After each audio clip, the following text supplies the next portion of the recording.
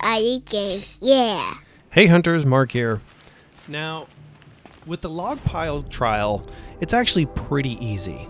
If you can get balanced aim, it'll help you out a little bit. It's not necessary, you don't have to have it, but it does make it easier.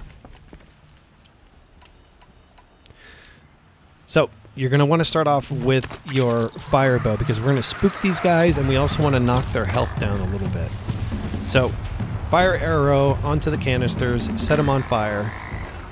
Once it explodes, it's going to spook them into the middle.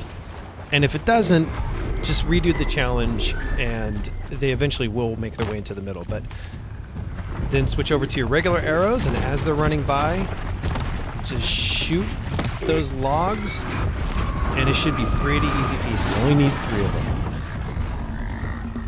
Thanks guys. Don't forget to like and subscribe. It helps me out.